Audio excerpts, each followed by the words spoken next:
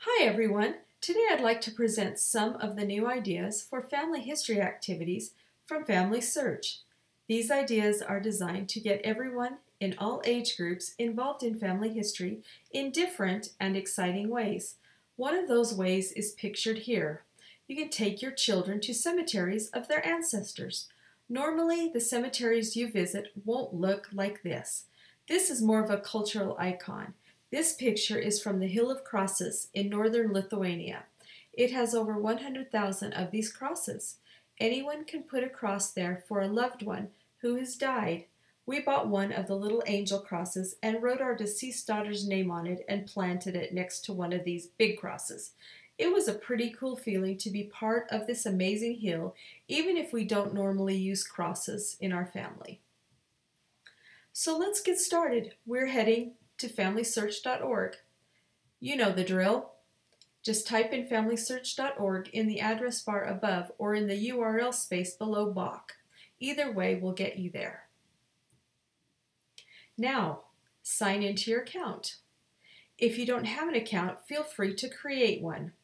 Anyone around the world can have a free account with Family Search. Just remember that you don't have to be a member of the Church of Jesus Christ of Latter-day Saints to take advantage of their vast genealogical resources. As you can see, I am now signed in.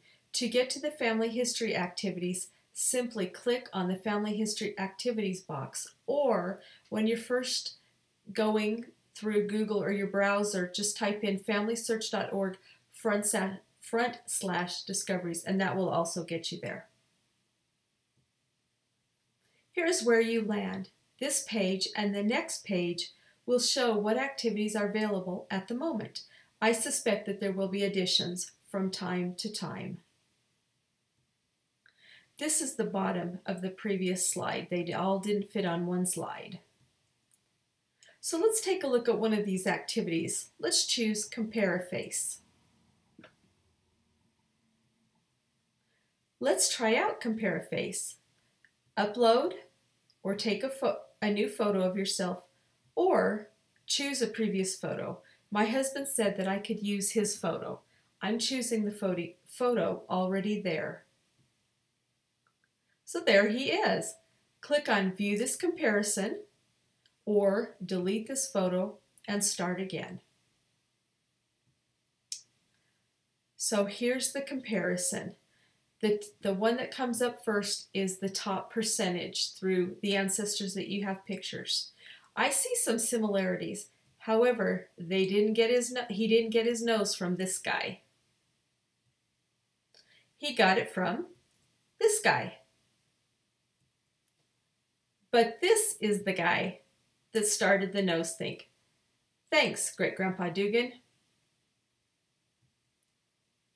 Let's try another one of these family history activities. How about All About Me? Look at all of the options, and this is for the year 1959, the year I was born. See if these bits of trivia will spark discussion or at least laughter with your teenagers. A first-class postage stamp in 1959 was 4 cents. Are your teens rolling their eyes yet? After all, snail mail is so 20th century. Here's another tidbit. A gallon of gas was 30 cents a gallon. I still remember when I graduated from high school and it was up to 59.9, and my dad was having a fit about that price. Alaska and Hawaii became the 49th and 50th states in 1959. A couple of trivia questions require someone to give the right answer. This was one of them. I think that knowing who the president of the Church of Jesus Christ of Latter-day Saints at the time of a parent's birth will give your kids some perspective and insight. David O. McKay was the president of the church when I was born. A movie ticket cost 85 cents. In 2019 terms, that's quite a steal. Here's the last question that I will mention. There's many others that you can pick from. It is also another question, one of those questions that will make your family think. Someone has to provide the correct answer. Just don't be totally offended when that darling child of yours chooses James Madison as his answer. Dwight D. Eisenhower, the 34th President of the United States, was the President of the United States when I was born in 1959.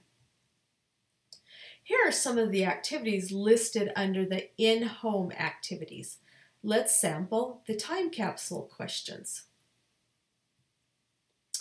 Would your kids or grandkids, or anyone for that matter, know the answers to these questions? For example, do my kids or grandkids know that I like Jordan almonds? Do they even know what they are? How about my favorite movie? Do they know that I'm a Rocky fan, followed very closely by The Sound of Music? This would be a fun thing to do a few different times during your lifetime. I'm positively sure that age 5 I wasn't into Rocky, and I didn't have a clue about what a Jordan almond was.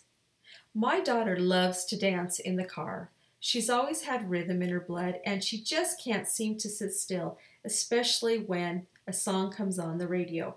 Her shoulders just start moving to the beat, and pretty soon she's dancing all over the place. If you like to dance, why don't you arrange a dance party with your kids and grandkids and record it? Think of how fun it will be to see 20 years down the road. And yes, my kids still laugh at 70s music. Think John Travolta, disco, and the Bee Gees. They said that that was a sad, forgotten decade. Here are lots of ideas for your family, both living and deceased. Photos can always bring families together. At least everyone will talk about how the oldest child has tons of photos, but the last child was lucky to have a couple of photos of themselves without siblings. How about traditions? Are there certain traditions that you celebrate every year? Are there cultural traditions from your background that you celebrate? Is there a specific sport or talent that seems to run in the family? How about writing or recording stories about your traditions? Here is another great example. Who are you as a family? Look at the possible activities. You can think about what strengths you bring to your family. What are you good at? How do you help your family? One of the possible activities is creating a mission statement or a slogan. We tried this as a family. I wanted a serious statement, something you could put on your wall and be proud, and people would look and say, wow, that's insightful, or, awe-inspiring. After a couple of years of thinking about it and all of us kind of batting ideas around, it always came back to the same thing. We're Melicks, we eat. Not our finest moment, but a true statement that will tell our descendants something about us. You see, my husband comes from a long line of fabulous farm cooks, whereas I come to the marriage with 0 family recipes. We have recorded a few serious moments too, so that there will be a little bit of respect for our family somewhere along the way. At least I hope. How about working with your family to fill in the blanks? Try to find photos and stories for the first 4 generations of your family tree. This may not be easy if your family has been lifetime members of the Church of Jesus Christ of Latter-day Saints. However, if you are a convert to the church or just interested in your ancestors, you may have to ask questions and hunt for those first 4 generations. Do it now for your family and start the tradition. For inspiration and to see how much fun it is to get to know relatives, watch BYU TV's Relativeries, a unique and fun show about family history. For members of the Church of Jesus Christ of Latter-day Saints, the temple is central to our lives. Here are some activities that can help inspire young and old alike to visit the temple and value their ancestors. It's an eternal commitment that we make to our families. Let's help ourselves, children and grandchildren, find value in the temple and in the family. I have just shown a few examples. It is up to us, to all of us, to make sure that no one is forgotten. One last thing that I would like to point out. On the right-hand side of the in-home activities page is a tab labeled Tips for Parents. I love these tips. Let's take a look at them. Seek inspiration. Be real. Stick together. keep it short, be spontaneous, and talk together first, then use the technology. As always, please visit our homepage to find out more about our one-on-one help in library classes and library resources.